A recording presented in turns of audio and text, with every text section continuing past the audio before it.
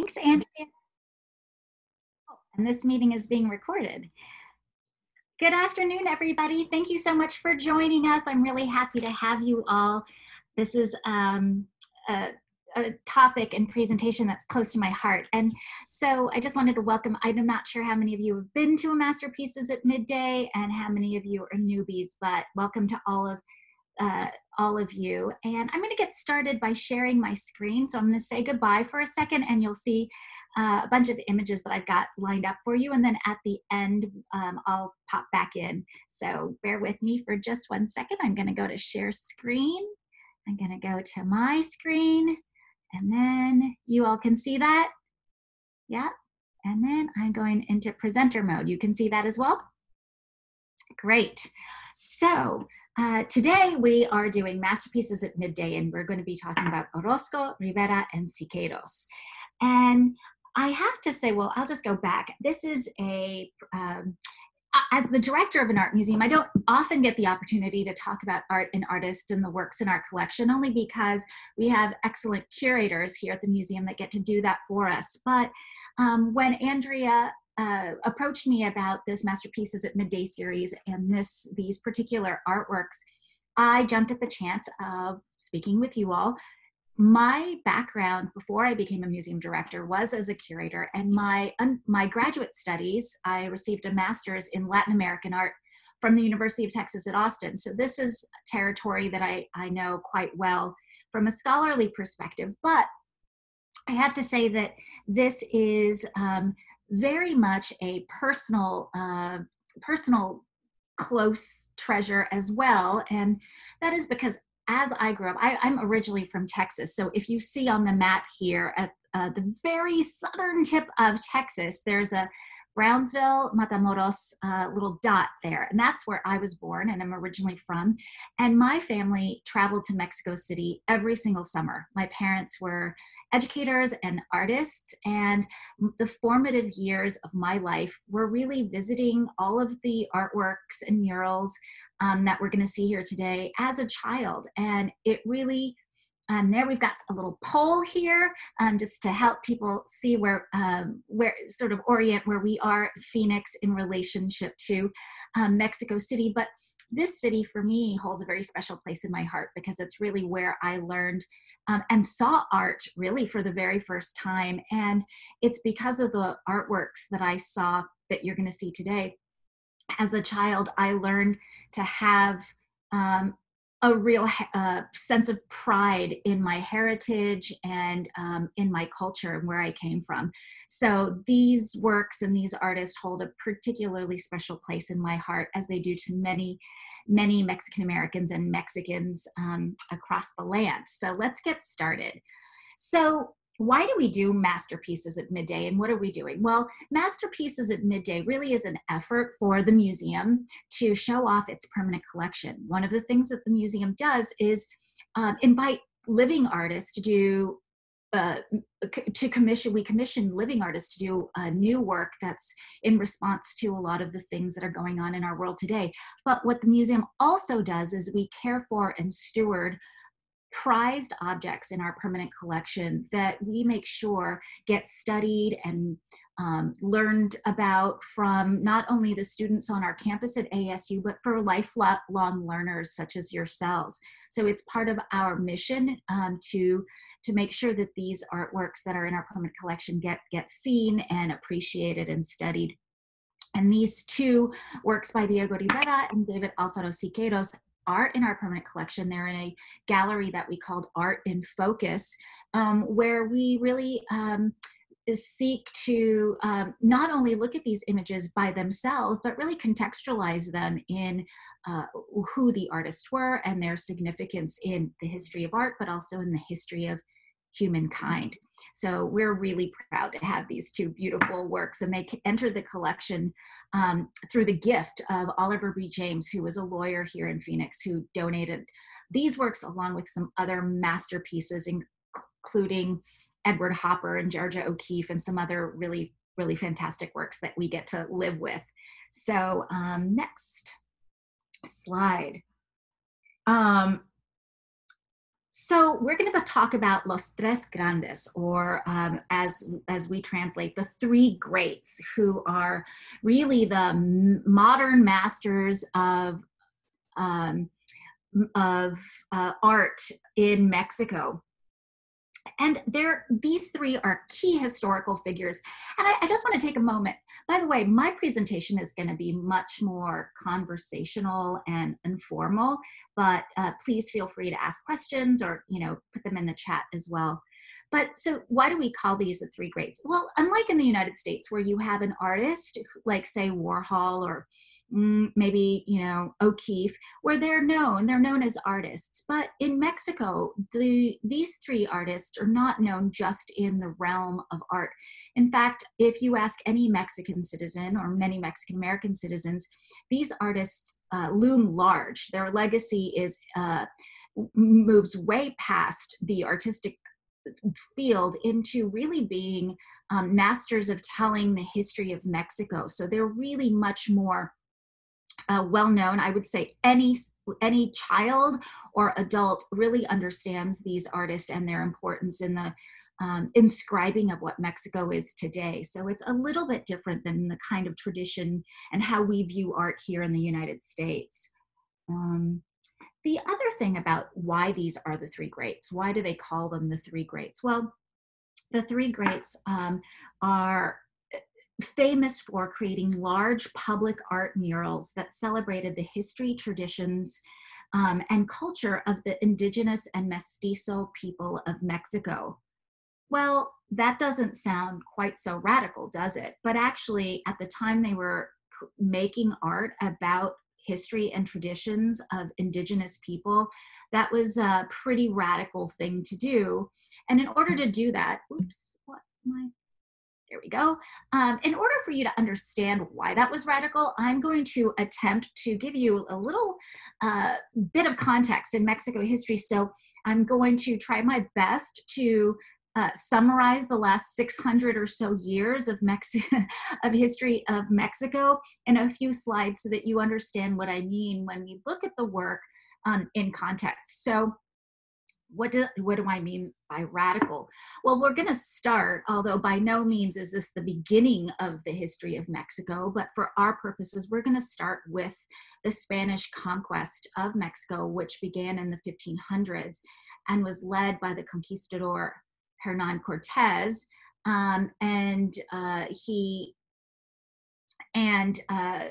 He came here on behalf of the Spanish crown for the three G's. And you've got a little poll here and guessing in what those three G's were. But up to this point, up to the point of when the three greats were painting, really there was one and only really one story of Mexico, and that was that the Spaniards and Europe were civilized. They held all the aesthetics, all the beauty. They were intelligent civilization. And the native people of the Americas were savage. They were primitive. They were native and unsophisticated. And this kind of, oh, good, gold, God, and glory, 100%. Pretty good, guys. So thank you. So think about that as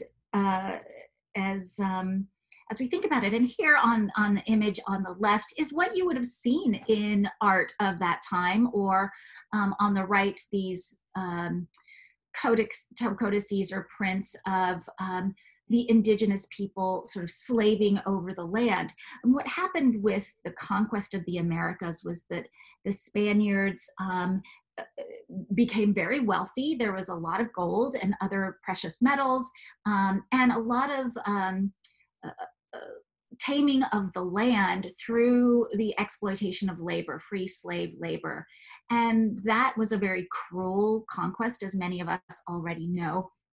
But what it really did in terms of the history of images and the history of how people thought of Mexico is that those that were closest to the Spanish crown and closest to Europe were highly sophisticated and highly valued, and those less close to Spain and European blood and heritage were less valued.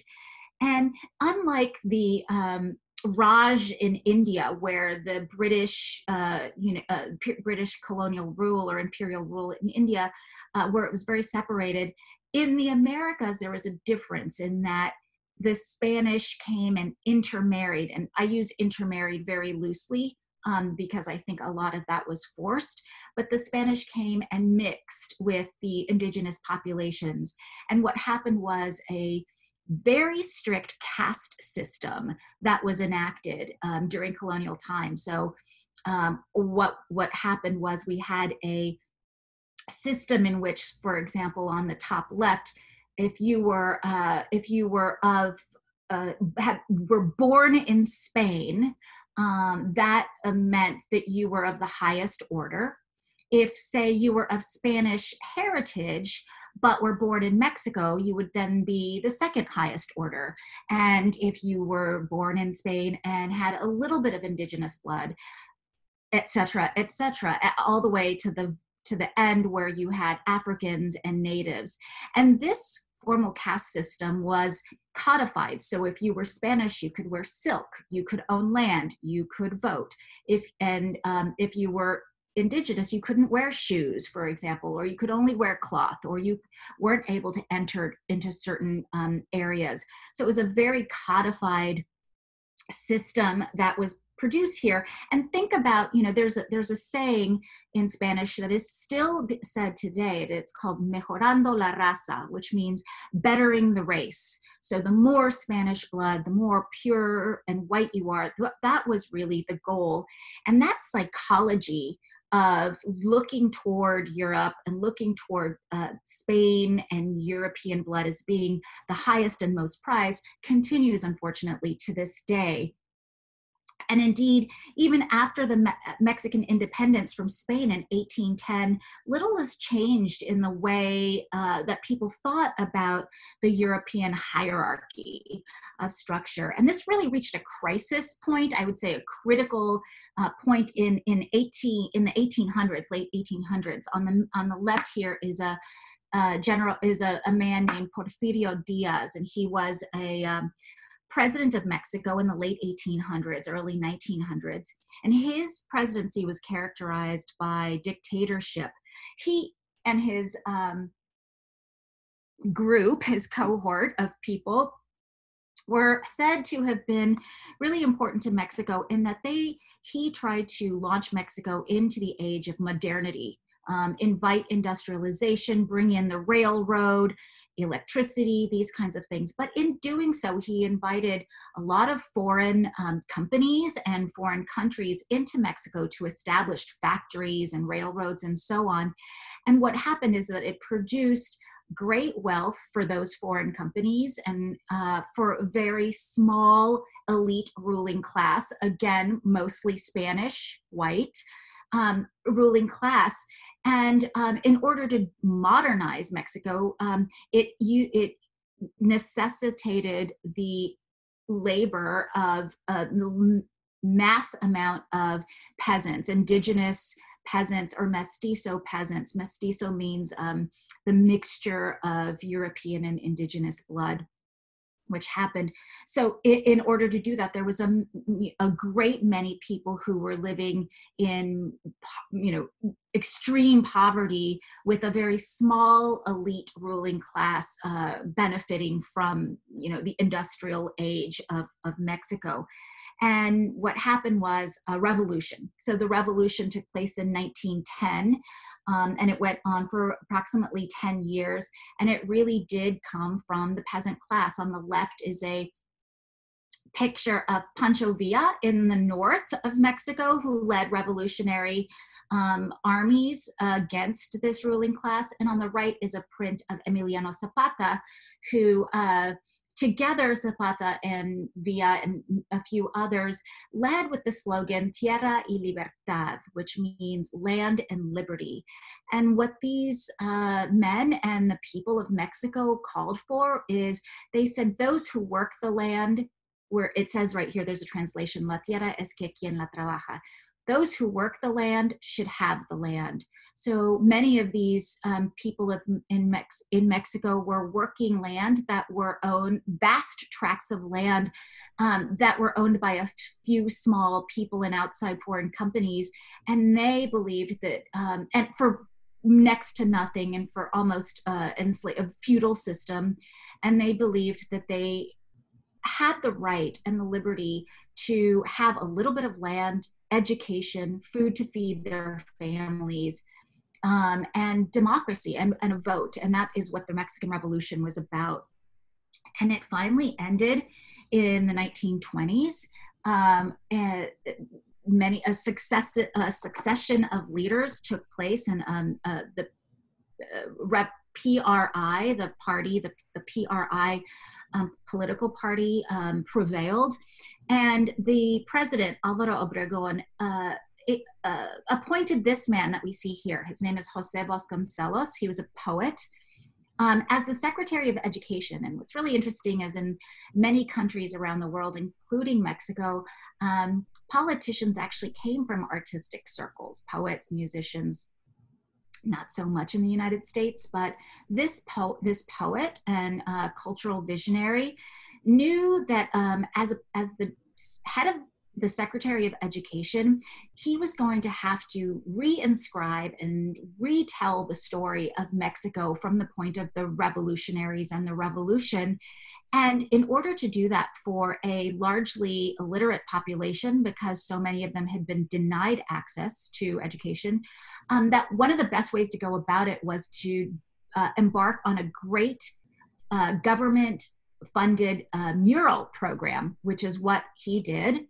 And it's the time where Mexican muralism flourishes, because again, it's not just for museums, it's not just for elite working class, but this artwork was for the people.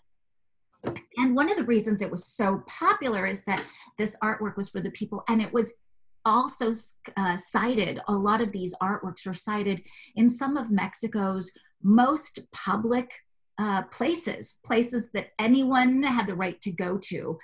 So it was not just for a few. So for example, some of the most important murals, and this is a place I went every summer with my mom and dad and brother, it's the Palace of Fine Arts right in the heart of Mexico City. So this was something that was available and accessible to all.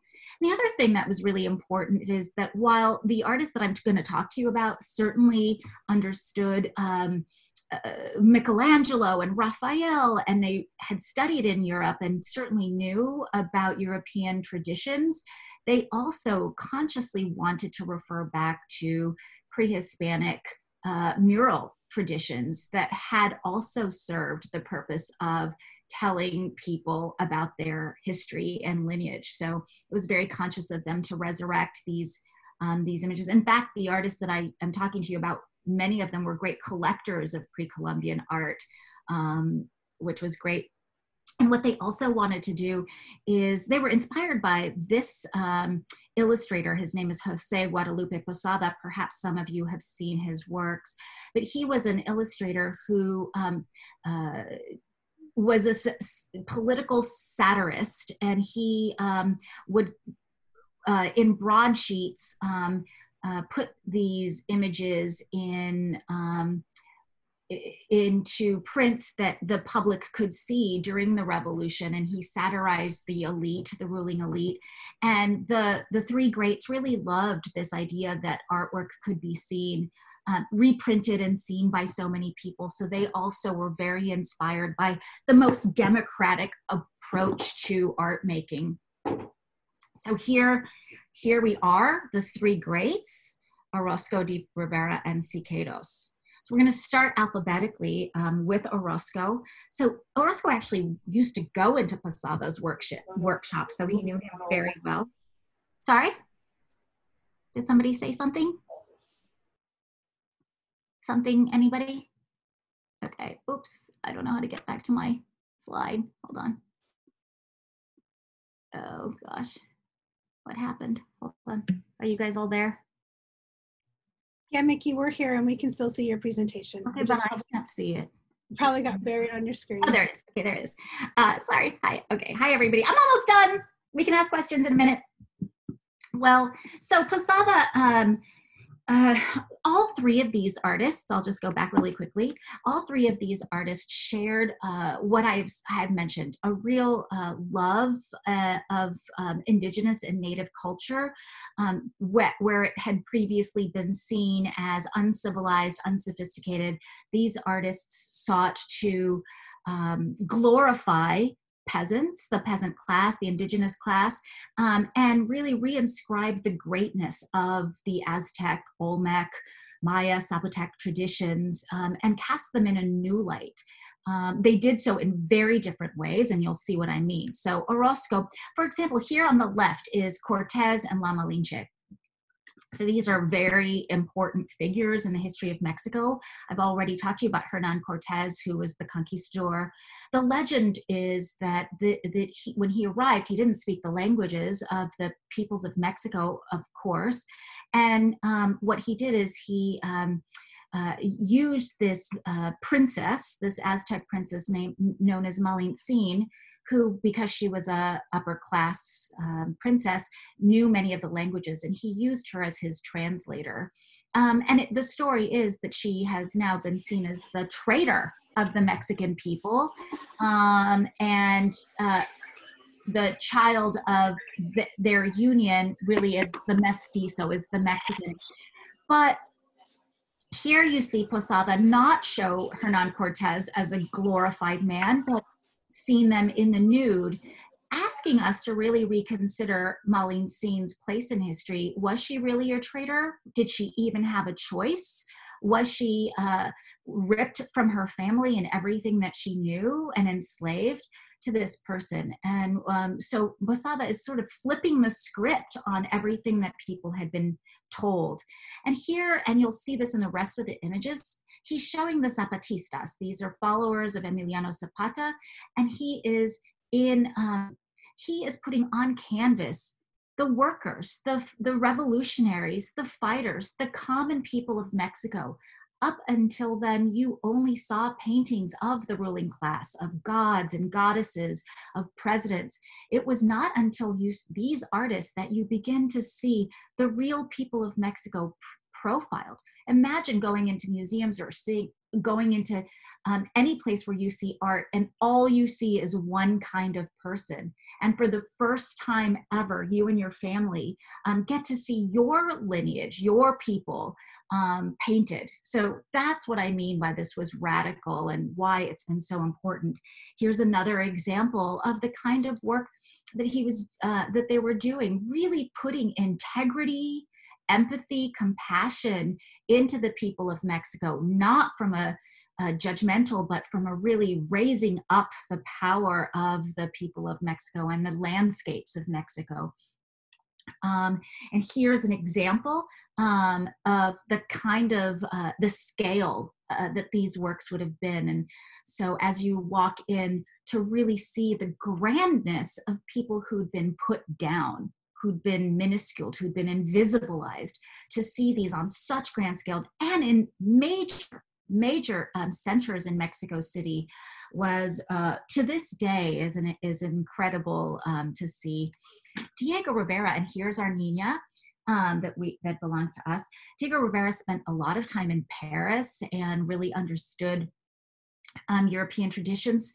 He's more known, his work is more known for being more celebratory. You can see that the works here are more sort of folkloric and gorgeous than the other two artists that I'm showing today, which were much more radical and political. But nevertheless, Rivera was very interested in retelling the story of the people of Mexico. Here's a great example. Now, this mural is in the presidential palace. So imagine this mural being at the White House or in Congress. In the United States, we don't have mural of our indigenous people. We have Abraham Lincoln and George Washington, but we don't have that. And here in Mexico, in the presidential palace, you have Diego Rivera rewriting history, as it were. So the white robed man in the middle was the chief of the Aztec market. So this was the marketplace of old Aztec capital of Tenochtitlan, which is Mexico. And it is said that he would walk up and down the aisles of this market in his white robes. And if there were any stains on that robe, the market was to be closed immediately. Why is that an important story? It's an important story when you think about what the Spanish and colonizers were saying about the dirty, filthy, uncivilized Aztecs. You see here this great civilization behind with buildings and temples. For certain, when you look at this, you see the sophistication and the glory and the integrity and dignity of the Aztec people, which up until the Mexican Revolution was really not celebrated. So again, as you go into the presidential palace and you see these images, and they are huge. There's an image for scale there. The presidential palace is filled with these murals of the history of Mexico. And if you ever go there, people will teach you. On the lower right-hand side, or in the lower middle, you'll see Frida Kahlo and her sister. Her sister is wearing the red sweater, and Frida Kahlo, who helped Rivera. And hopefully we can talk about Frida Kahlo at another time, but she was certainly important here, but I just thought I'd point that out. And lastly, Siqueiros. Siqueiros was by far the most radical. He actually fought in the revolution. So he had a firsthand knowledge of the front lines and was very critical of what happened after the Mexican Revolution. Some say, did anything really change? So he was very critical. But here again, someone who's looking at the child and mother from a beautiful place of compassion. And again, here on the right, the torment of Cuauhtemoc. So Cuauhtemoc was the Aztec king that met Hernan Cortez and who was ultimately defeated and was tormented. Again, from the perspective of Spanish colonizers, the Aztecs were savages and brutal, and they killed people at will. And from here, we're looking at the point of view of a leader who was tormented by dogs, by Spanish conquistadors who were seeking to exploit. And so, again, these images are very much reinscribing the history of what we had been taught up until now. Incredibly important. Here's just another scale and sort of insight look, but you can see with the image on the right, the kind of urgency, the kind of movement that Siqueiros had. You really can tell, or at least I can, that he really did experience what it was like to be up against all of the revolutionaries, the women helping and fighting for freedom for their own land and education. And here's just another image of the kind of Siqueiros. So they were massively large in scale. And this is our Siqueiros. And you can see this is a painting that we have, but it was possibly a study for a larger mural. And you can even see if you kneel down on the ground and you look it up, you see these studies of the foreshortening as something that he would have been looking at to create these large scale things. And then, the legacy of Mexican mural continues to this day. I would argue that the legacy of colonialism still is with us. The idea of racism against indigenous and Black people in Mexico is certainly still something that everyone in Mexico continues to fight. And people unfortunately still want to be lighter and more closely associated with their Spanish heritage than they do with their indigenous heritage. But the legacy also continues in the United States because— Miki? Yeah. We have a question. Yeah. Michael asked, on average, how long would it take to complete one of these large-scale murals? It would depend, but I would say years. Because it wouldn't be just one mural. It would be like in European, they'd be cycles. So it would be a whole building that the artist would be given, and they would complete one mural and another mural and another mural. So one mural might take 6 months, but the entire program, the series, would take 2 to 3 years. And I'm just showing you that these artists were invited into the United States. So this is at Pomona College. This is a Rivera that is at the Detroit Institute of the Arts. And this was Siqueiros mural that was in Los Angeles on Olvera Street. So they also influenced the Works Progress Administration in the United States. Our own WPA murals here in the US were greatly influenced by the Mexican muralists, and the Chicano civil rights movement, the civil rights movement of Mexican Americans, particularly in California, but in the Southwest. These murals are from Chicano Park in San Diego. They were still using the tenets and ideas that the Mexican muralists and the revolution promoted to get their own equal rights here in the United States as well. So very much still in play. And I'm going to leave you with an invitation to come back to the museum. We are really excited because our curator, Julio Cesar Morales, is working on an exhibition called Orozco, the Final Cut Late Work. And this is the last 5 years of Orozco's work, which, even though they're the three greats, really there is not that much in the United States on the work of Orozco. And we're really excited to be able to bring this exhibition. I think it's going to be a big draw.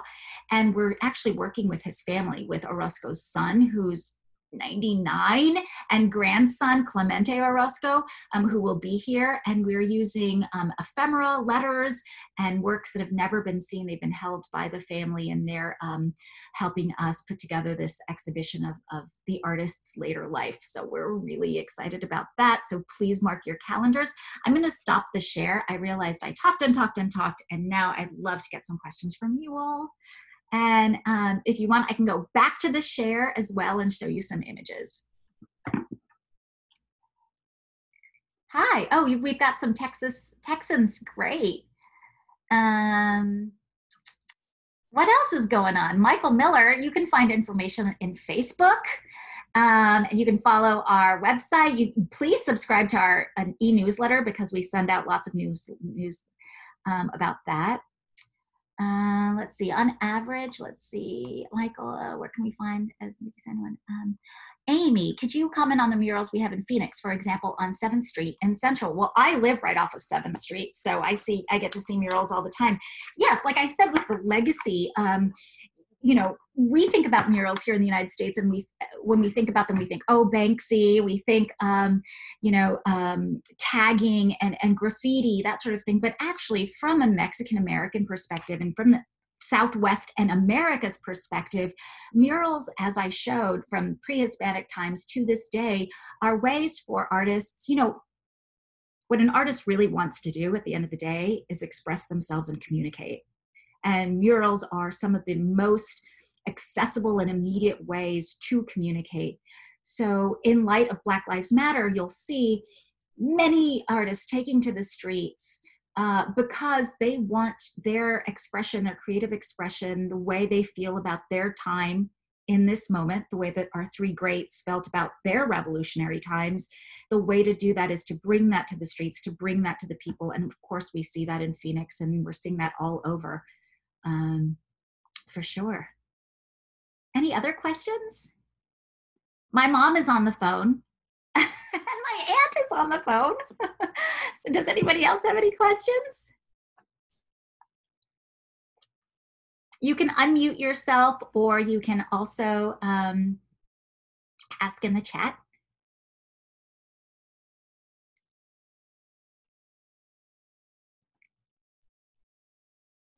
Hey. All right. Oh, wait, somebody, Aurora? How are you? Hi. Good. Aurora is one of our LACMA fellows, our museum fellows. I'm so glad you're here. Hey. Yeah, well, I was just going to say a comment on the perspective from the pre-Hispanic murals, because so my boss studies this a lot, so I get to hear all about it. But they were really these very massive programs, you know, that were financed by the state, you know, by either, you know, the ruling leaders, either in the Aztec or in the Maya world. And it's interesting to see, you know, then, you know, in Mexico post-revolution, that it's also the state that's funding, you know, these murals. And again, to, you know, what message is the state trying to provide to its constituency. And just bringing it now to maybe the US in a different way, I know that Philadelphia has a lot of murals, right? They have the Philadelphia mural arts. So what does it mean then? Like, how does these programs have different meanings depending on the leaders that are supporting them or funding them, and what do they mean, you know, in their social space and time? Yeah, it's a very good point. When you are funded by the government, and as a matter of fact, as it's a very good point, because Siqueiros actually had to leave Mexico for some time because some of the works were not approved by the Mexican government. So it's true, when you are being commissioned by the government, what is your loyalty and what is the freedom of expression that you have?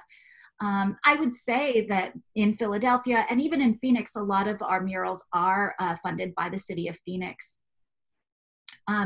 They attempt to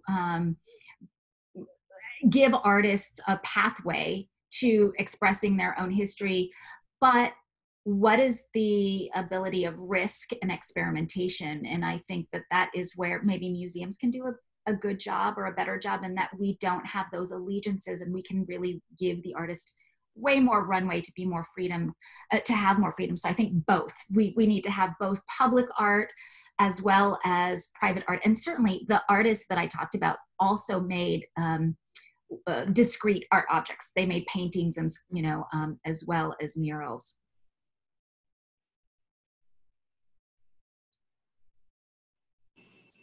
You know, I got a question for you. When you look at when you take the literature side of the Mexican Revolution, what you see embodied in the literature is a different view. I think you see a revolution that, while it had big themes, was really fought by people who didn't have a clear ideology, and that was one of the legacies of the Mexican Revolution, was that there were lots of different ideologies running around.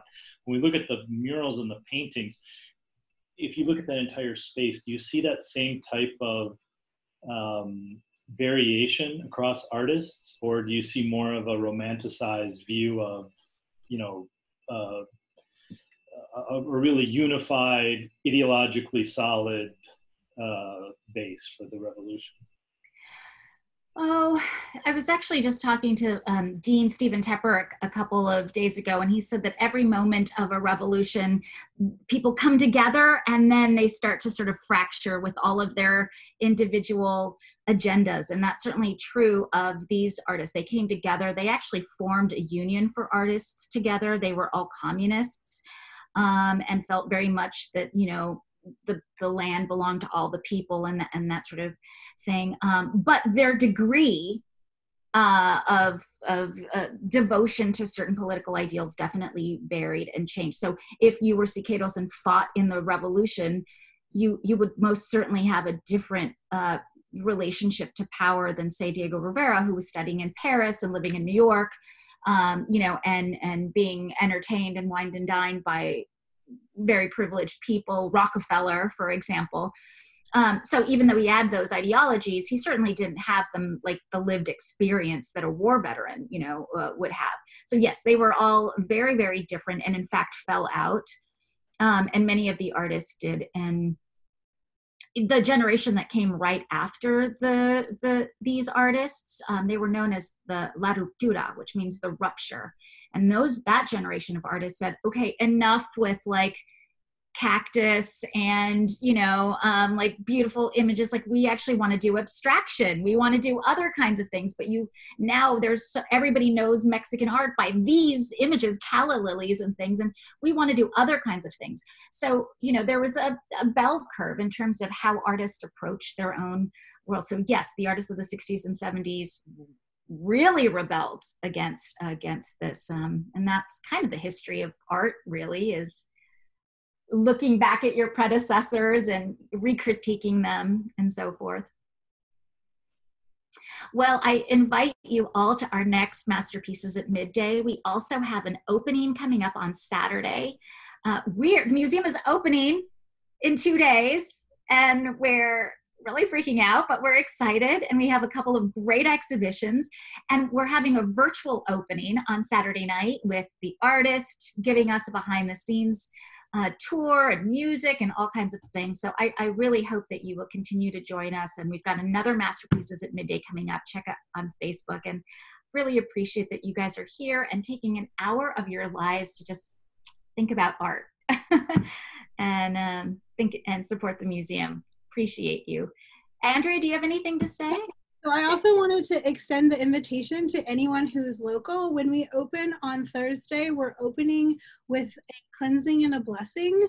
The tickets are on Eventbrite. It's on our Instagram page if you're interested, but we will be having a socially distanced, brief outdoor cleansing and blessing by a local healer to prepare us and welcome back the students. And if anyone's interested in joining, please do so. We'd love to see you.